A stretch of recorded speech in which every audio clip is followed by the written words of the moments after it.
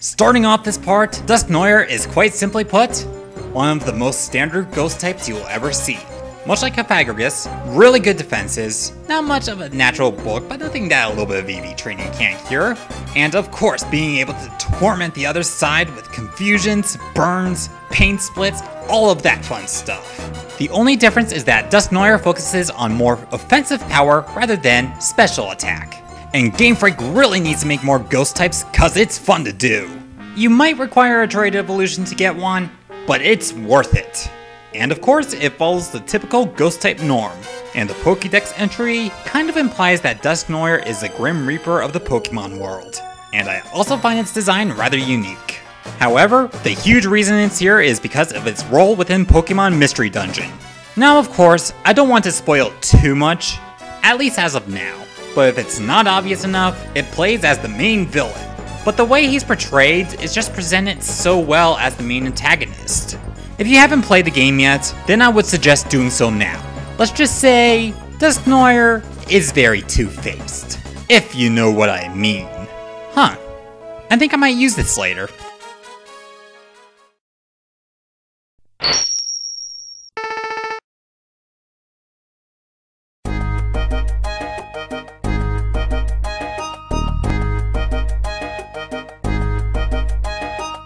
And we approached 5th Gen's attempt to make another Jumpluff. Was it successful?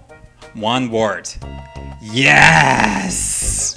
To put it simply, Whimsicott is kind of a dick. Being the first Pokemon introduced to the ability Prankster, I think Game Freak ensured that it would have the move pool that would also benefit it the most. What it does is that it makes every non-attacking move a priority. This, in combination of moves such as Encore, Substitute, Taunt, Toxic, Leech Seed, and even more, will give the receiving end a really tough time. But if you're the one with the Whimsicott, it's so much fun. It works as a great way to analyze your opponent's moves to ensure that you get the upper hand. And as long as your opponent doesn't carry a move that hits more than once, you should be able to protect yourself. Whimsicott is most likely based off of a forest prankster, and given its appearance and abilities, it's most likely Saucy from Brazilian folklore. Whimsicott has the ability to slip through any crack despite its size, and they use this ability to prank your household. It also has the ability to carry itself through the breeze, much like Jumpluff. So give it a hug, or suffer the consequences of having too much salt on your steak. Hold on, my lunch is burning.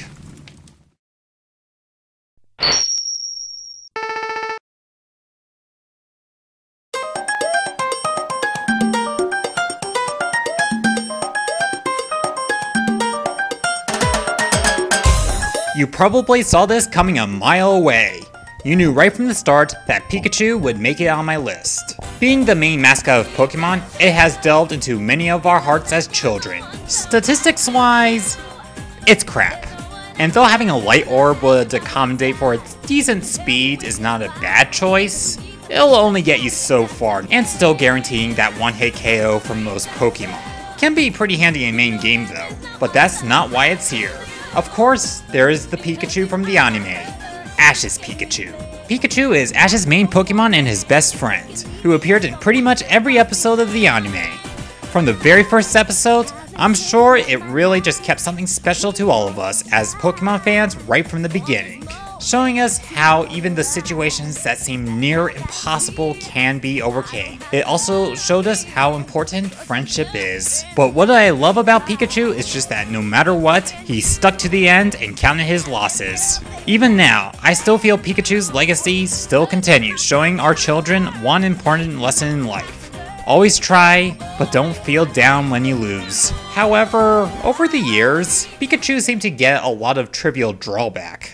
Pikachu has become one of those Pokemon that's cool to hate. In fact, I would rank it second in that category if I somehow made a countdown on that subject. Look, I'm not here to change anyone's minds, but hear me out.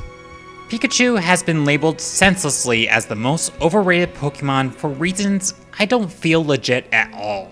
Yeah, there are statements that are factual, but they don't even fit the term. But would you just listen to yourself for a moment and think about it? Pikachu is legitimately one of the most iconic images in video games next to Mario. When you think of Yellow, you probably think of Pikachu. That's because he was commercially advertised so well that made Pokemon take off as one of the most impactful franchises in existence. It's because Satoshi wanted to tell a tale so memorable that when you first saw it, you would keep it in your heart for the rest of your life, and maybe even base your entire life off of it. That is why it's so iconic, because it is one of the first things you can say in video games, which impacted your childhood. And despite what you may have thought, or think now, Pikachu is still fighting, and he's still showing the spirit that carries from Satoshi, so that one day, we may pass it on to the next generation. That's just how I feel. People who hate on Pikachu are hating on their own childhood, and hating on the same thing that they claim to love. And I'm saying it here because I care about my childhood. And I know that love of Pikachu is there inside of me. It's time to let it back out.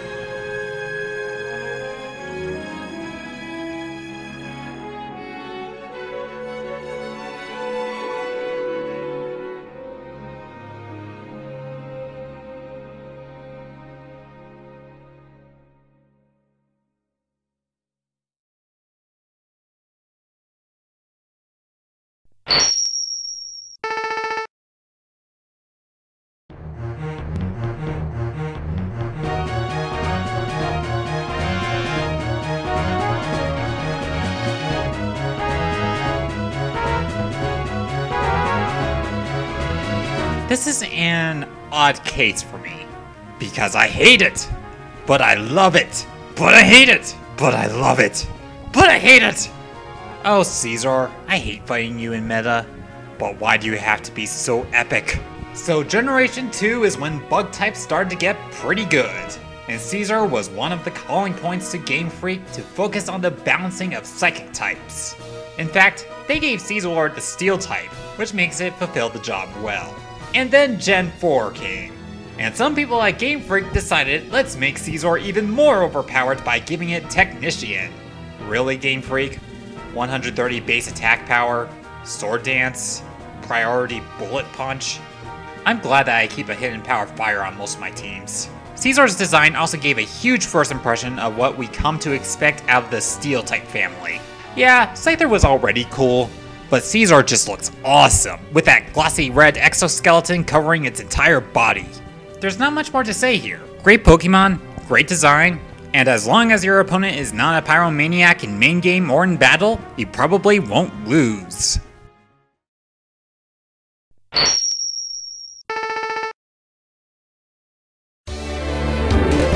And here comes the last water type starter you'll ever see on this list. And I do apologize because I'm including the entire line in this case. The Oshawott line is a fine example of how I want more water type starters to be. Mainly because its leveling up move pool, I honestly didn't find anything that wasn't helpful to me, which in reality gave me enough reasons to pick him up again and form a completely different team. With its balanced out special and physical properties, it can make a solid attacker on many different levels. So let me get this straight. A water type that isn't the same playthrough every time? I think my dream just came true. I wish I could say the same thing about meta, because I simply just can't have fun in that field. The line design-wise is also amazing. Oshawott is alright. Simple otter with a samurai sword for a scalp. Dewott falls into the category of one of my favorite mid-evolutions in the entire roster, giving him that dexterous and nimble look. And Samurott is a quadrupedic sea lion with samurai sword pouches on its legs, with a helmet that resembles a spear and a manly mustache. Let me remind you that my first Samurott was a female. And I also have to ask, why is the 5th gen surf music so awesome?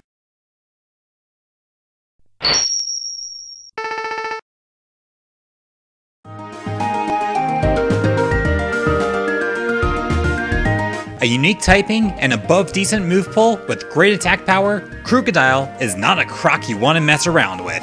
And with the ability Moxie, it'll only increase its attack power with every knockout it makes. Nothing to increase its speed, but if you decide to Scarf it, it will become a threat really quickly. Or you can go a different route, considering it does have Intimidate and Bulk Up, giving heavily physical teams a tough time. Hey, it's a straightforward Pokemon with a couple variations you can use it for regardless if it's in meta or in main game. But I like it mainly for its design, its typing, and partly because of the anime. Krookodile most likely takes inspirations off of both sand crocodiles for its concept, and slender-snouted crocodiles for its design. The design makes it look really intimidating, which is to be expected. And it's another case where I find the colors blend in very well. Its eyes can also focus into binoculars, and its jaws are so powerful, it won't give its prey a second chance. And in the anime, Ash captured it as a Krokorok, and it showed its personality through each of its evolutions. As a Sandile, it was bothering Ash constantly, mainly so it can challenge his Pikachu. As a Krokorok, which was my favorite, it had a sunglasses skit where it would literally lose it when his sunglasses got knocked off, and admittedly, it was pretty entertaining. And as a Krookodile, well, it's just fun to see it in a fight. So if you find a Pokemon with more swag than the Sandile line, I'd like to see it.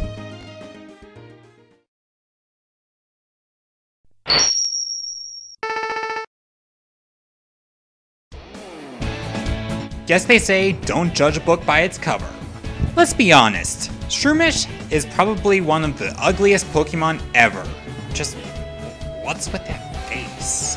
But Breloom is admittedly pretty cute, because it's a kangaroo with a mushroom hat. Battle-wise, it's got a lot of variety, mainly thanks to its new Dream World ability. Or as I like to say it, I want to be a Caesar cause I'm cuter than him. Wow, they even have the same base power, just not the same broken typing.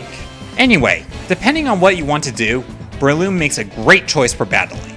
With Toxic Heal, it can easily hide behind a sub and dish out the pain. With Technician, so many options.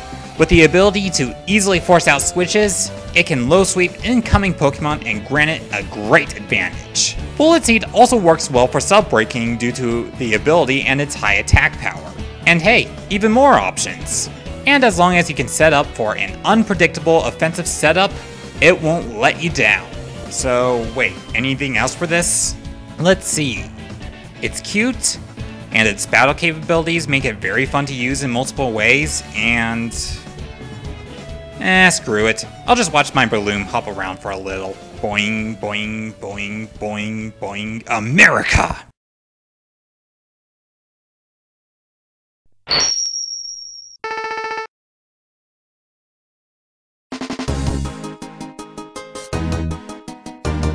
And here comes my favorite rock type of Gen 5, and falls really close to one of my favorite rock types in general. Already receiving major points because Selene has one, and also has what I love to see in a Pokemon. Crustle is a crustacean, and its most notable feature is the enormous rock-hard shell it keeps on its back. This serves as Crustle's portable home that it would always take with it. Considering how large that thing is, these things must be really powerful for their size. Well, at least for its size. Crustle's battle capabilities really show, making it one of the most reliable rock types I have ever seen.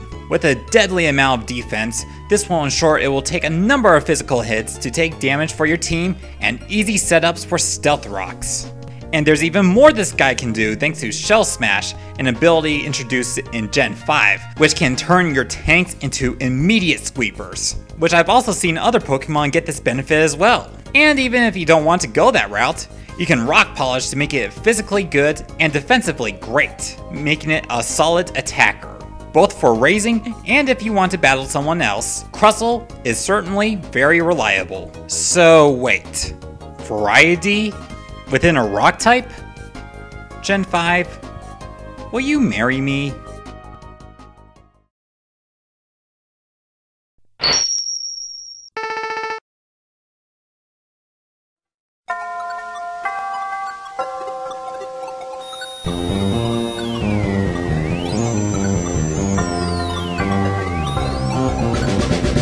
Oh yeah, now we're talking. Deoxys has definitely received a lot of popularity, and it's really not too hard to understand why. When you're discussing unique Pokemon, Deoxys is usually what comes to mind.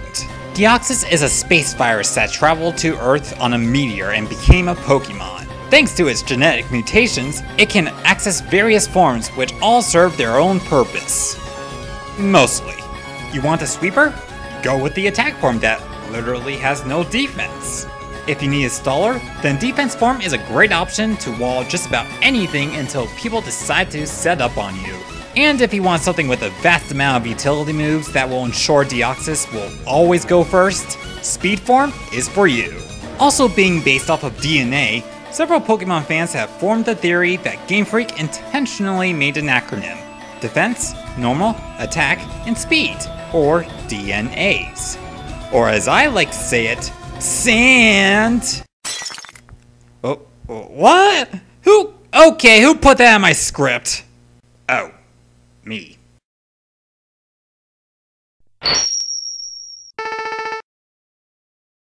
I did mention before that I don't feel it's a great thing to base a Pokemon off of stats, and it should be fun to raise, so grinding should not be the essence of service and reward. However, I am putting the exception here, because fucking worth it!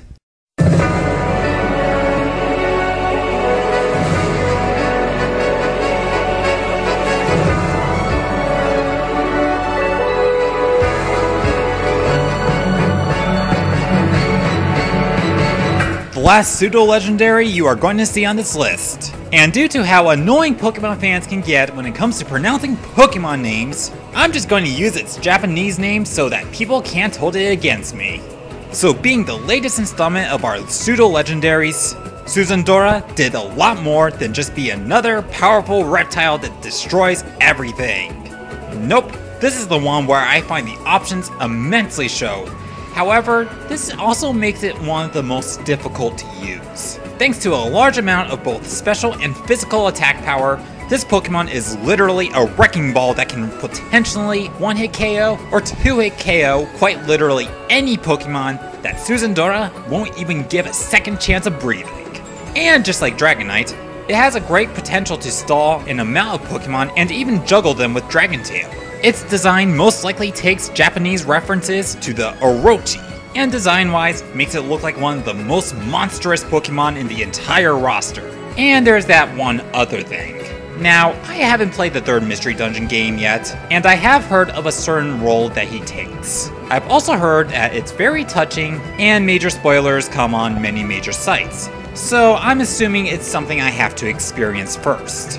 But seeing how a favorite of mine is involved with this story does admittedly make me look forward to trying it out. But Suzandora is a very good Pokemon overall, and I hope to see another great pseudo-legendary in Gen 6.